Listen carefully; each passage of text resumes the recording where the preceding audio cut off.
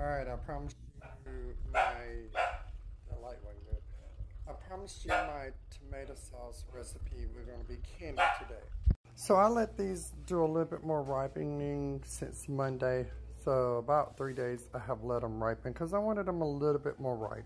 But what I did was decore them and cut out all that hard green stem thing or whatever.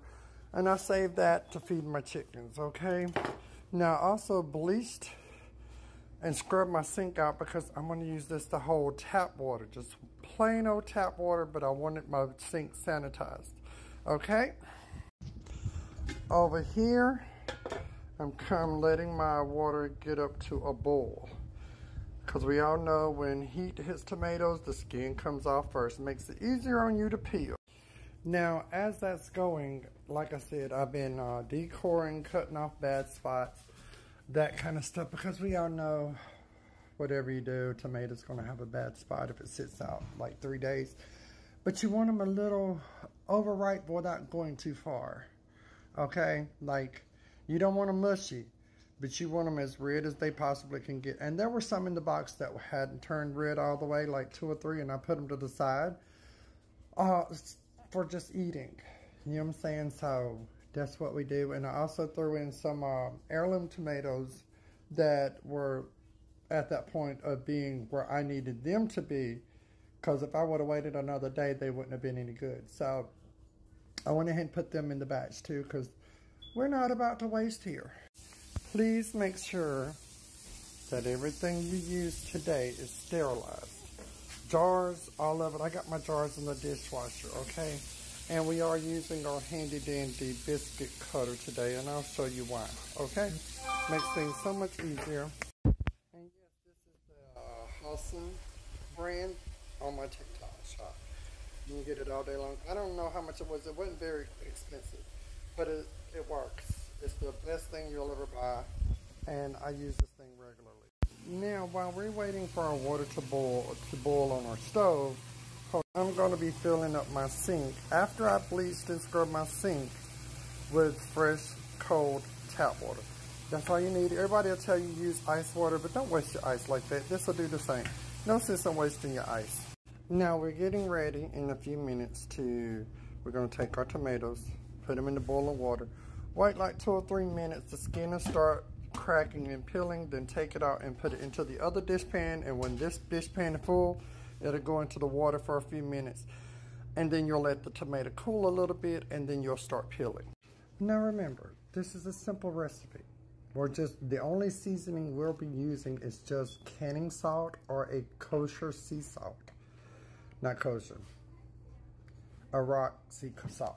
Now my store was out of sea salt that I like to use, so I went with a canning pickling salt, which will work just as good. You cannot use regular table salt.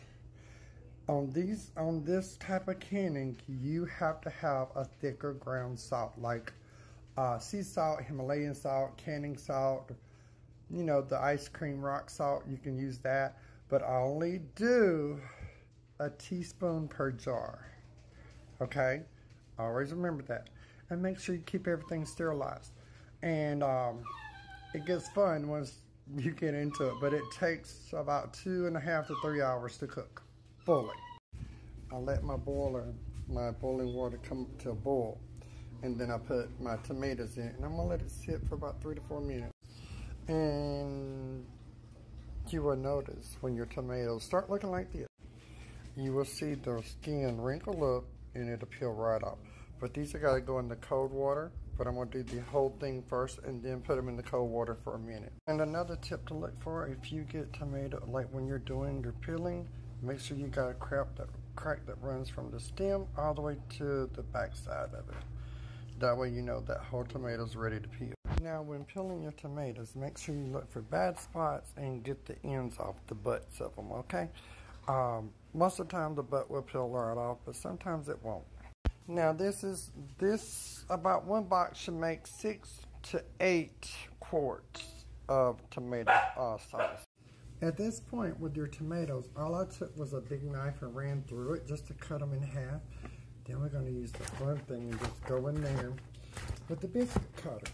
And it's going to cut them down to size. And then after we get through with the biscuit cutter, we also going to use our hands and get in there. So make sure your hands is clean at all times during this. And like I said, this is the Holosun. It's on my TikTok shop. Biscuit. It's just a simple biscuit cutter, stainless steel, rust proof, all of it. I got it from the TikTok shop. I've been looking for one. My granny used to have a metal one when she used to do this. So now when you run your hands through this and squeeze, you're going to squeeze it out. You know what I'm saying? We're going to be doing the same technique that Italy does with their feet, but we're doing it with our hands. And you're going to get these pretty chopped up, pretty good. These are going to take about 3 hours to cook. So, like I said, I almost went in there without washing my hands. And go in there and squeeze. And if you feel anything hard, or, hard, make sure to pull it out. Nobody wants to eat that hard stuff in your tomato sauce, okay? And be careful because this is overfilled. And don't be scared. This is the way old folks used to do it, you know what I'm saying? So, just remember that. I'll be back.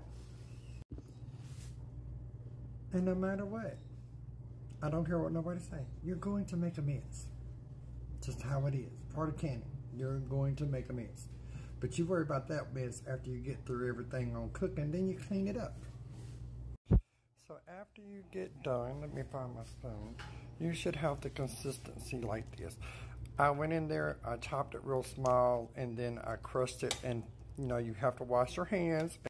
Like I was saying before something happened to my phone, I went in there, chopped it up real small with my biscuit cutter, and crushed it with my hands, took out anything that was hard, and now what we're going to do is put this on a burner, and we're going to cook it.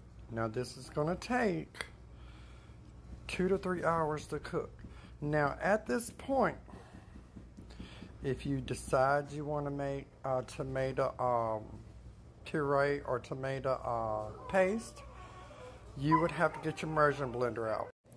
So there will be a part 2 to this, but while I'm cooking everything, that's when my jars are being washed and sanitized in the dishwasher.